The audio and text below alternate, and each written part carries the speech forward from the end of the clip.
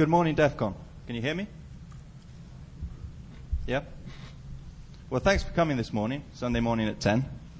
It's not too many of you, but hopefully those of you that are here are very interested, are either very interested in OpenVMS or just had nothing better to do. Right, so the goal, first of all, I want to let you know that we know absolutely nothing about OpenVMS, but we do know how to break it. The goal of this talk is to prove to you that even though an operating system that has been considered very, very secure and reliable for 30 years can be broken, and actually can be broken quite easily. Some of the bugs that we found were very trivial to find, a little harder to exploit, but were quite easy to find. Anyone here an OpenVMS user? Good. Anyone from HP? No? Right, the OpenVMS user can take a short nap. The talk is broken into three parts. We'll have a lightweight introduction to OpenVMS, where we'll just cover some of the history, some of the fundamentals of the operating system, history of bugs, etc. Then we'll have Krista and my colleague Klaus talk about the VAX and Alpha architecture, and in particular how they managed to exploit that, and how they managed to write shellcode for it, the challenges that they faced and how they managed to overcome those challenges. And most importantly, the last part will show you the root prompt. So let's go right ahead. OpenVMS was developed in the late 70s by Digital, and it has some of the standard features that nowadays are considered standard for an operating system, but then they were quite innovative. So all of the standards such as multi-user, multi-processing, virtual memory, real-time processing, transaction processing, those were pretty cool at the time. As far as the ownership goes, Digital developed it and owned it until '98 when Compaq took over, and then HP owns it today.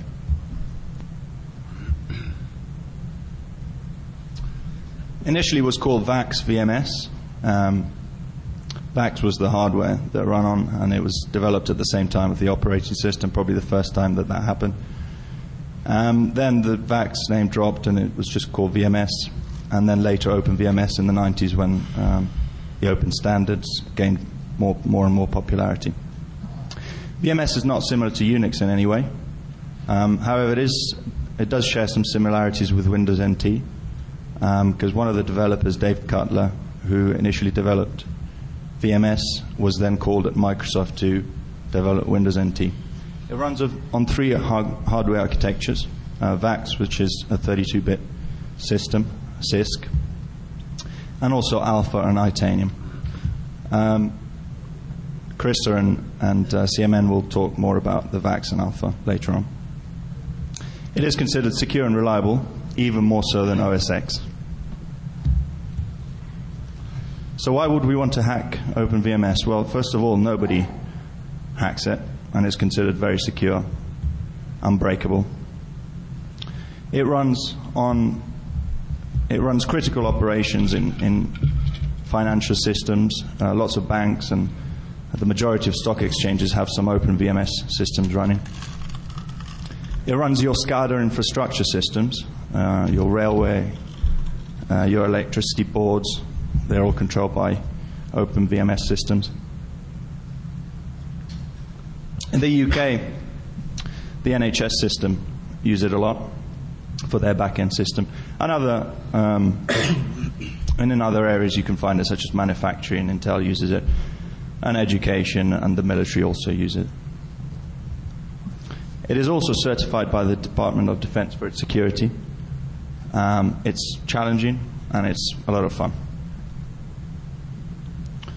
If you want to try out OpenVMS, you can get get an account online with the guys at Death Row, which we've used, and it's pretty cool because they give you access to a cluster of both Alpha and VAX systems.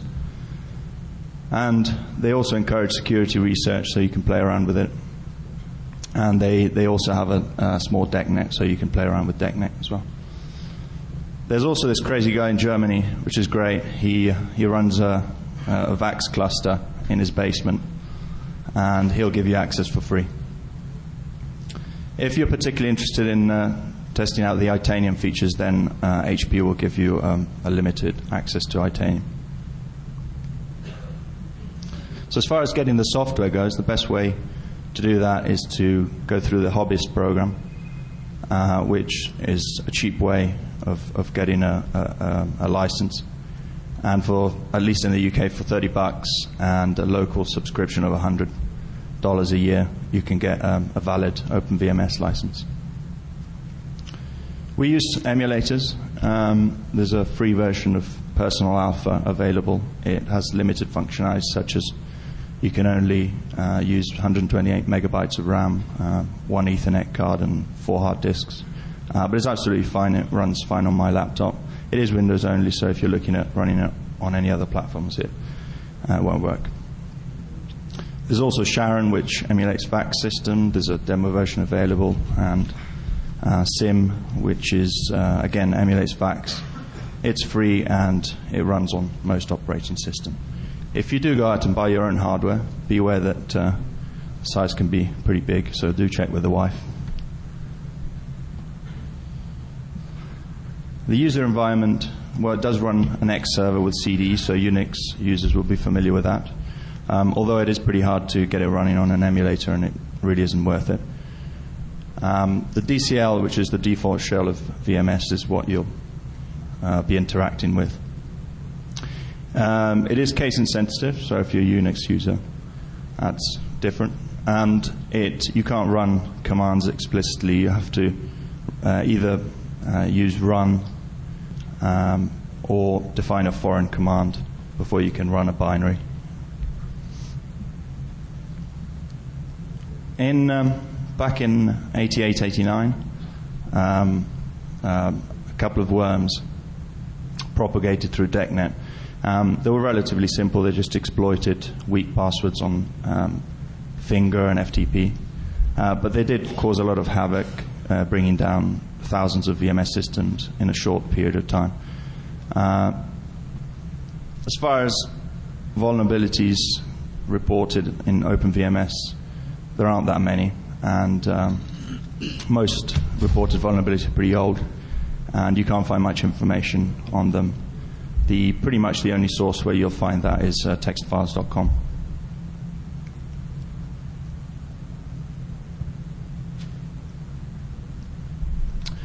Quick vulnerability graph. These are very rough figures, but they kind of show that OpenVMS was way below the average. We're looking at increasing that a little bit. So, VMS survived DEFCON 9. A bunch of guys set up these alpha clusters running VMS back in 2001. And apart from someone compromising the telnet password of the system admin logging in, no one managed to break into those systems. So the VMS users were really proud of that. One of the great things of VMS, which can bite back though, is it's very fine-grained controlled. So you don't need the system user for everything. When is the last time that you saw a VMS exploit? Well, if you want to get an account on VMS to run our exploits that we'll show later on, you can try the usual stuff. Try some default accounts, some weak passwords. The system user never locks out. The passwords are also capital by default. You can change that, but it is a pain. So the chances are that you'll have no case. The default password hash algorithm is pretty weak as well, so you could try to crack that. And some default accounts that you can try are system field, operator default backup, etc. Some important files that you want to be looking at are the VMS images.dat. It's a binary file, and it lists all the VMS images or programs and their respective privileges. So if you want to start breaking some of the software, you want to look at this file, look through it, and grep through the images that run with certain high privileges. We have the rights list.dat, which again is a binary file and is not readable by default by a normal user. And it contains all the user list and their rights. The system user authorization file, which is like the password file in Unix, contains the users and the hashed passwords. This is a binary file, but if the administrator has converted that to a text file, it will have created a .list file in the same directory, and by default that will be readable by everyone, so check out that file. When you log into a VMS system, it executes the login.com script, so check that out for malicious lines of code. Or if you have right access, then you can run some commands in there, put some evil commands.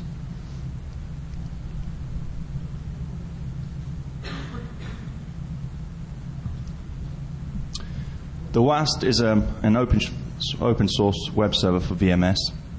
It was specifically written for VMS, and it's the default choice for running a web server. It's pretty fast and reliable. But unfortunately, the initial release was really full of security holes, which allowed you to compromise the system fully. Loads of bugs, such as full directory traversal, completely bypassed the ACLs on the system. And by default, it had some sample CGI scripts which could be compromised to, again, gain access to the system. There are still old versions out there, I have found. So if you come across a VMS system on the internet running a web server, do check out that they're running WASD. Maybe it's outdated. If you run across a website running on a VMS system, do check out the dash character for directory traversal. Usual stuff for enumerating users on the network through SMTP, Verify, EXPN, Finger, all those work. Again, you can try default accounts, or you can try some easy-to-guess accounts such as Postmaster, Default, etc. Again, you can do that through the files that I've mentioned before, the rightslist.dat and sysuaf.dat. The way that OpenVMS protects the files is using three main ways. One of them is through the UIC, which is a user identification code that's made up of the group ID and the user pair. It isn't necessarily unique, although it is preferably unique. And group ID 1 to 10 by default belong to system users, although you can change that. There are many privileges on OpenVMS, and again, you can use those to control access to files in a more fine manner. You can also add specific ACL files, and those will take priority over any other protection. As I said, there are really loads of privileges on OpenVMS. VMS users will tell you that for this reason, VMS is much more secure. But unfortunately, although the default usually are very restrictive, there are many of these privileges that directly enable you to get system privileges. So it is very similar to then having root directly.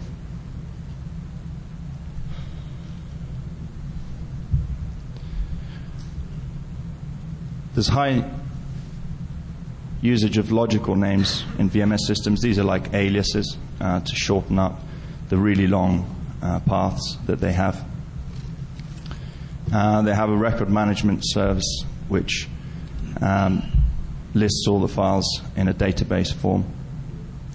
It's also pretty cool that they have file versioning by default, so each new file that you create has an appendix, 1, 2, 3, etc., and can go up to thousands.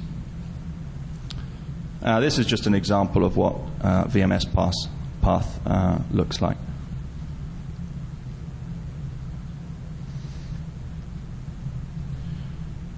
Files are owned by a user group. We have 4 permissions. We have read, write, execute, and delete.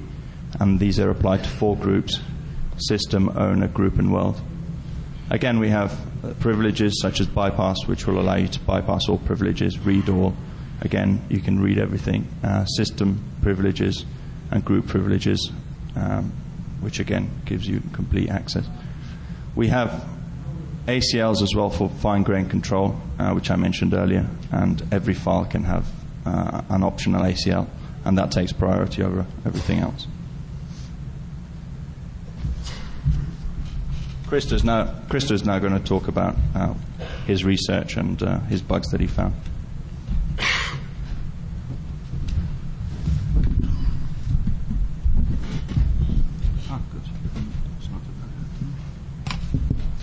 Okay, I'm going to talk about a couple of bugs I found in the Finger client. And I find it a bit interesting that 20 years after the big internet forum exploited Finger, a supposedly secure operating system like OpenVMS is still absolutely trivial to own with the Finger binary. So Finger, when you finger a user, it will try to open 2 files for that user, the .plan file and the .project file. The problem is, on OpenVMS, the Finger client runs with high privileges, and it follows links. So what you can do is you can link your .plan file to a file you want to read, and then Finger yourself, and Finger will try to open that file for you and display the content of that file. I don't have a demo for it because it's such an easy bug. The next bug is a bit more interesting because it can actually give you a root prompt. So at first I thought about trying to find a buffer overflow in Finger, but I figured that they probably fixed all of them. So I checked for some format string vulnerabilities instead, and found that I could trigger format string vulnerabilities through the use of the .plan file and the .project file, and also through the command line. I choose to use the .plan file in my exploit.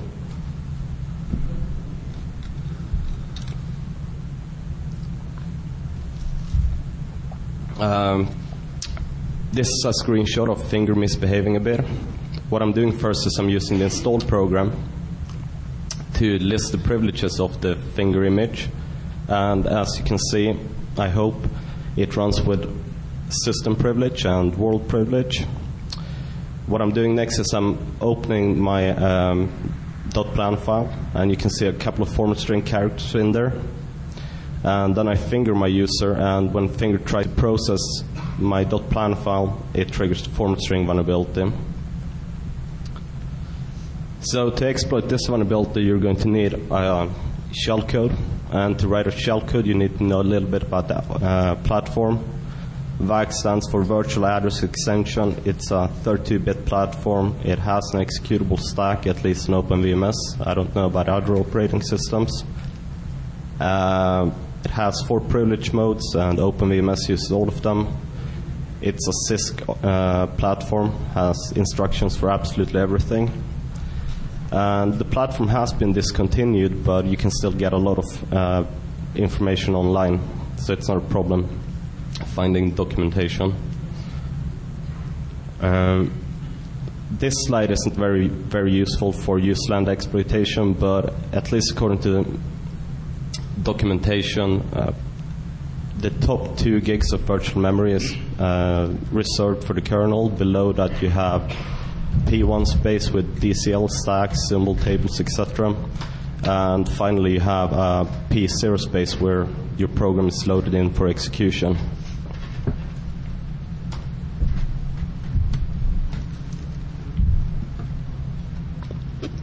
The first problem I ran into trying to develop a shellcode is that I'm a Unix user, and I found the OpenVMS environment to be very, very hard to work in.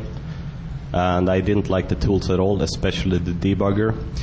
So to speed up development, I installed NetBSD in my emulator and used GCC and GDB instead.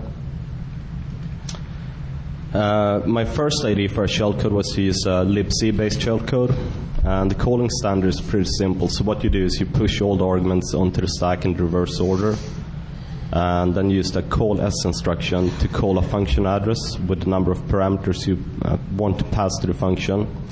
The call instruction does a few things. It saves registers if the called function requires it. It saves the flag register and the return address on the stack.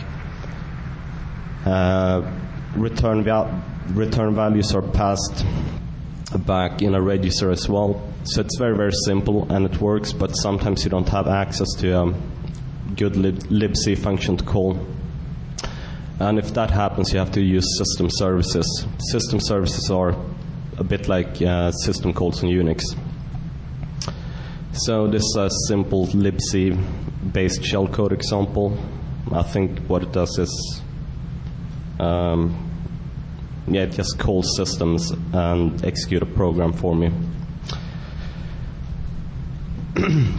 Then I developed a shellcode that uses system services.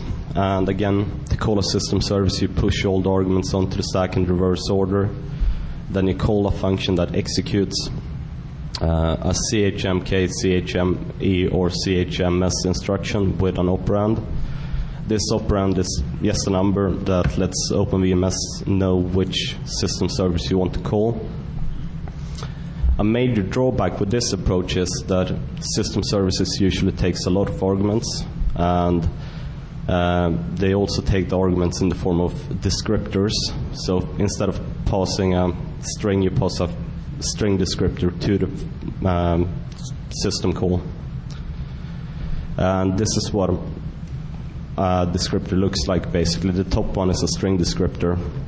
And since you have to write position-independent code, you have to update all these fields at runtime, and that leads to the shellcode growing even larger. There are a few things you can do to make exploitation a bit easier. Like, for example, you can exploit symbols. Symbols are executable, and this is really important on alpha in particular because they have a non-executable stack.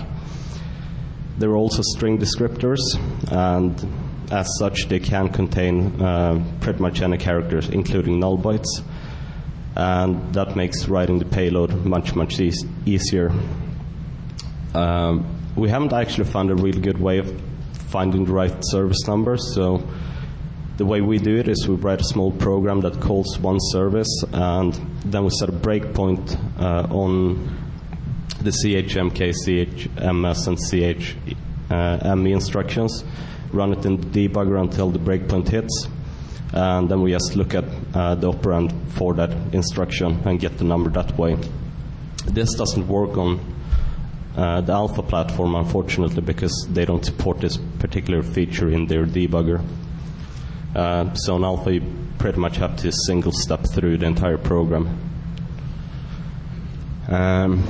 Interesting system services to call from your payload are system services that create processes, modify user records, or grant privileges to a process. And these are just a few examples. You can find a lot more if you read the documentation provided by HP. So here's a bit of an interesting note. When I was getting familiar with VAX, I tried to exploit a really, really simple Stack Overflow. And I knew I hit the return address with the address of my payload, but the program just kept crashing without even trying to execute my payload. And I discovered that it was because the flag register, which is saved below the return address on the stack, contains a byte that is defined as MB said. It has to be 0, otherwise the program will crash when it tries to return. So I thought, well, I knew that Morris exploited a bug in the fingerd fingerD service in his internet worm. But it turns out that he didn't have to use any magic tricks or anything like that, because his bug was triggered through a call to gets, so he didn't have to worry about null bytes. So my conclusion to this is that there are probably a lot of really stupid bugs on this platform that are really hard, if not impossible, to exploit. But then again, you don't have to worry too much about it, because you still have a lot of special cases like gets, for example, or pointers on the stack that can overwrite, and entire other bug classes like form string vulnerabilities. So just to summarize before I show you my demo, my bug is a very simple form string vulnerability. I use the .plan file to hold my format string and my shellcode. I use a system service to modify my user record. And this particular service will send a log message. So, it's not very stealthy. And my username is hard-coded into the exploit. So if you have a different username, the exploit is not going to work for you. But that's not my problem. So let me show you the exploit.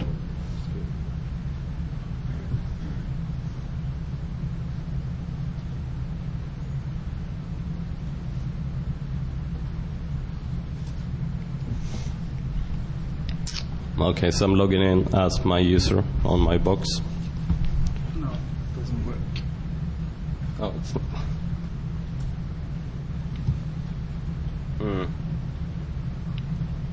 James, how do I fix it? What's this? What?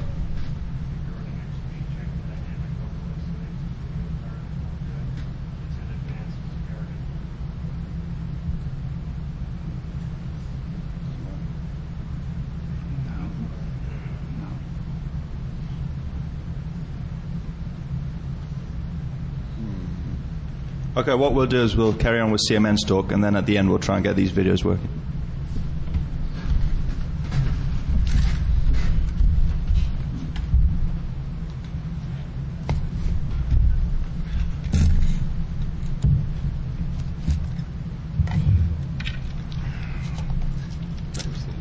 We knew we should have tested. Demos that never work.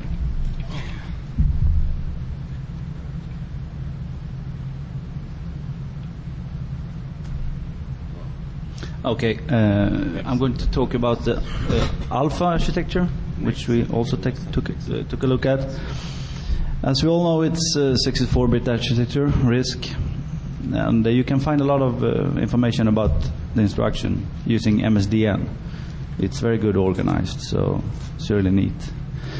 You have to keep in mind to flush the instruction cache when writing shellcode for this architecture, especially when writing self-modifying code, of course. As we mentioned earlier, you can use Personal Alpha, which is a free emulator, if you want to play around with it. We did not manage to boot BSD, and we never tried Linux. But you can also build the GNU binutils with Alpha target and create your shellcode on your local PC. However, as Christer mentioned, it does not work with function pointers the way it does in Unix, because it's not a simple address that you jump to. You have to construct a function descriptor instead. And to fully understand that, you really need to take a look at the OpenVMS calling standard. The vulnerability that I found resists in the command line interface library. It's used by a lot of applications, so it's widespread and got a lot of targets. It fails to handle crafted command lines, and this vulnerability has been verified on OpenVMS Alpha 8.3 in the default install, and basically it gives you total control of the program counter. To trigger this vulnerability, you simply find a target program that uses the command line interface, and while you're at the prompt, you paste or type 511 characters and then the up arrow key 3 times, and then you manually type the return address. Just wait for it. Here's a screen dump of a crash in the TCP/IP program, and here's a similar crash in the installed program. As you can see, the return address is a bunch of B's, and at the end of the screen dump, we get an error message saying that we don't have enough privileges to dump core for this process, which is quite interesting, since that implies that we have a set of privileges that is interesting. As I said, we have multiple targets with this vulnerability. For instance, we have the install program, which has the privileges to run kernel code. We have the TCP/IP program, which has the privileges to perform physical I/O, and we have the telnet client, which gives you the operator privileges. You can use that for raw sockets and stuff like that.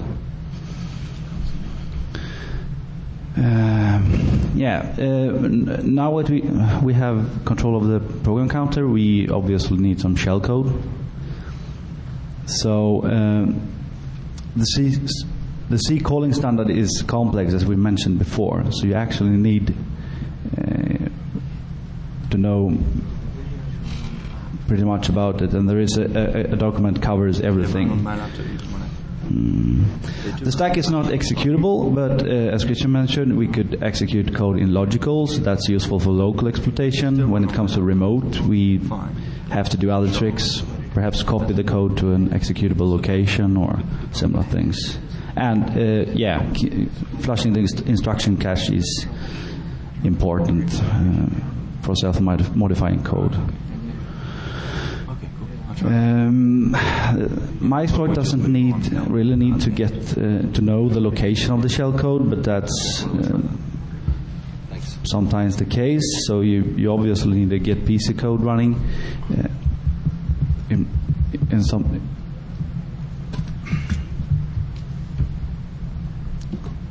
some cases. The PC register can't be directly read, so it's a bit of a fiddle to get this running, but the Shellcoder's Handbook has a really nice solution, which stores the IMB instruction with the opcode of 86 and then overwrites the branch instruction in the second loop and saves the PC register in the 16th register before the shellcode continues to execute. To do something really useful, you need to be able to call system services, or as system calls in Unix. You pass the 6 first arguments in the A registers, and then you push additional arguments onto the stack. You also keep an argument counter in the 25th register and the system service index in the 0 register. Keep in mind that the index vary from OpenBSD versions, so you really have to make sure that you have the right index for the target that you are exploiting. And the instruction used to jump into kernel mode and execute the system service contains null bytes, which even the IMB instruction does, so it's a bit tricky to get stuff null-free. The create process system call is interesting for exploitation, since it allows us to execute an arbitrary binary on the file system. And when this binary is executed, we inherit the current privileges of the process. This particular code doesn't do a clean exit, so it will actually crash when the program has been executed.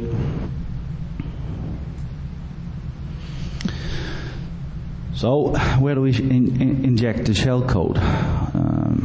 We could use the command line in the overflow, but that suffers from a lot of heavy input restrictions, control codes and stuff like that in the command line interface. I also use telnet to automate this exploitation, and you get some input restrictions there as well, but you can easily overcome them with the terminal settings.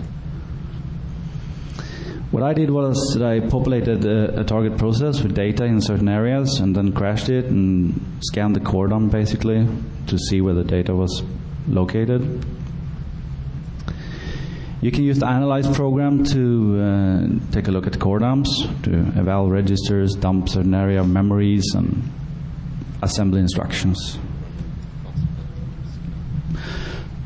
You can also use the analyze program to get a nice list of the different memory segments in the process. This gives you hints about where you could search for the data you have injected.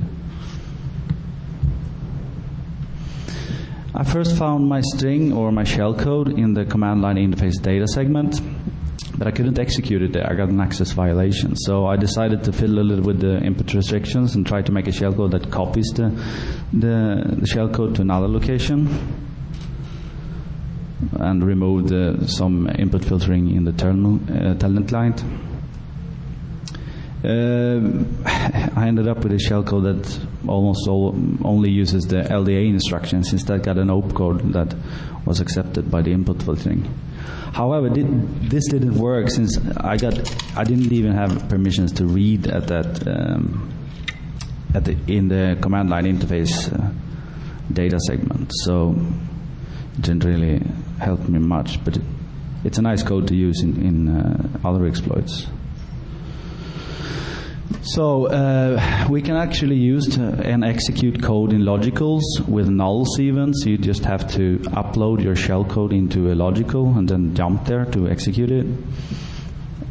When analyzing when finding the address of the shellcode, you can use the analyze program as well, and use the clue process logical command to get the direct address of the shellcode. But you need system for this, so if you don't have that possibilities to increase those permissions when researching, you could simply just scan the core dump as well.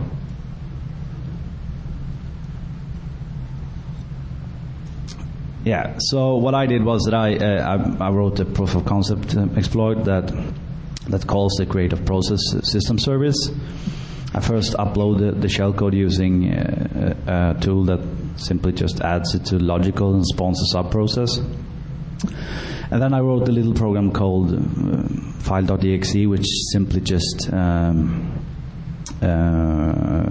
prints the privileges of the current process. So it's a neat way to see what kind of privileges you gain from the target. Unfortunately, we got some problems with the video, so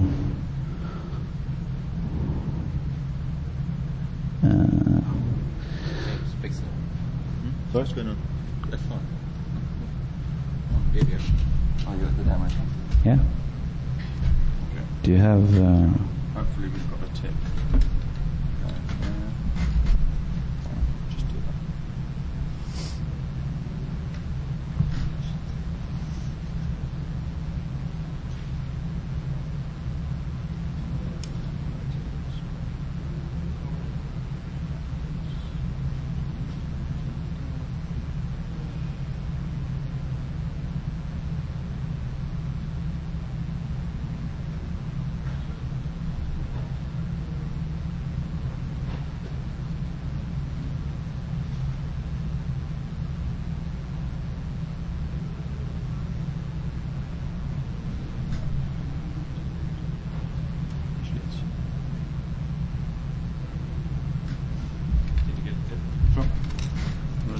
Tips.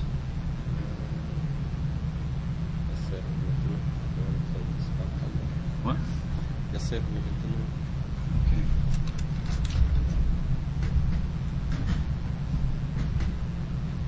Does it work? Yeah.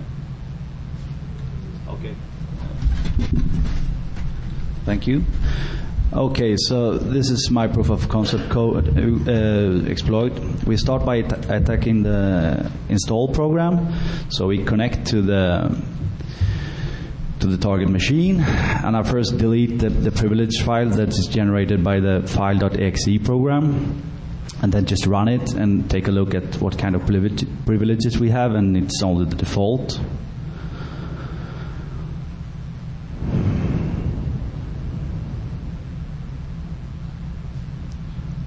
Then we'll load the shellcode into the logical, spawns the subprocess for us.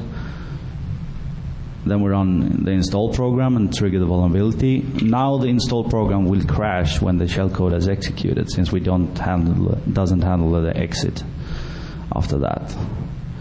So now we just have to take a peek into the privs.txt file to see what privileges the program has when it was executed.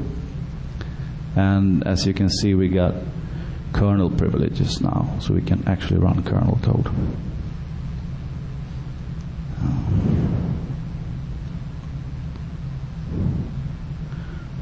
And this exploit also works for a lot of other targets, as I mentioned. In this case, we are attacking the TCP/IP program the same way. So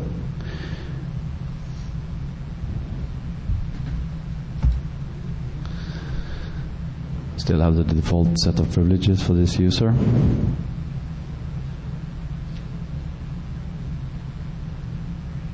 Load the shellcode, spawn a subprocess, and then the TCP/IP program, trigger the vulnerability, and the program will crash. And we peek into the privileges file to see that we gained actually physical I/O privileges.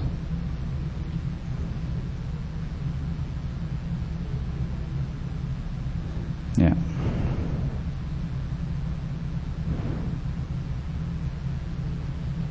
I can show you the last one as well. It's for the telnet program. So we run the exploit again with telnet as target, just as we did before.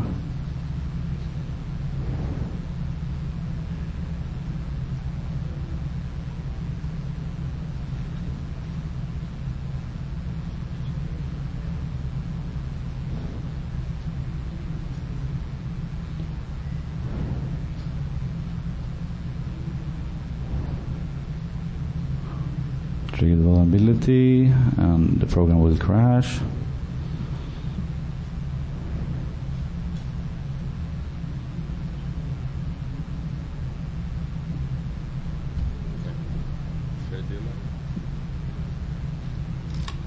And now we got open privileges as well. Okay, I think that Christer is going to show his video of his exploit as well.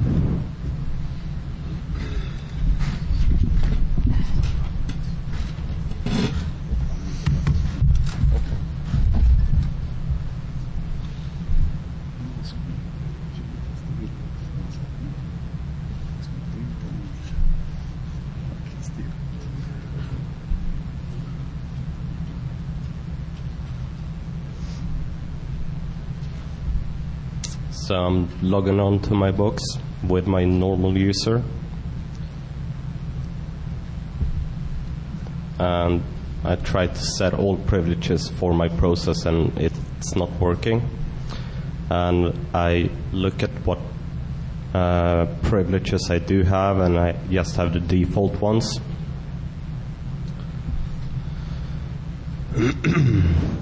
So I compile the exploit.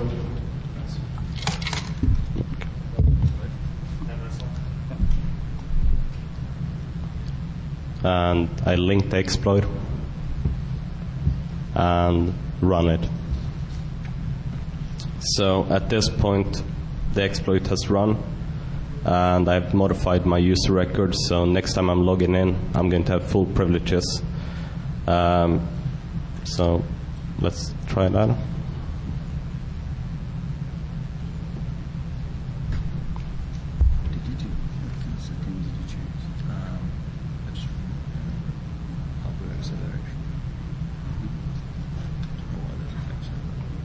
So I'm enabling all privileges, and then I show all privileges, and you can see I've got a lot more privileges now. Actually, I got all of them. So I think that's it. Any questions?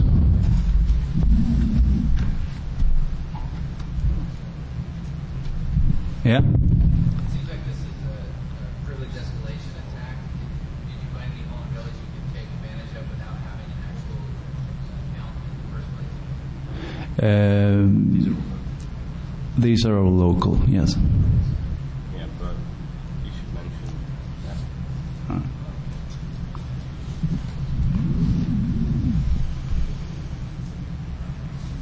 Okay, I want to say thank you. Thank you.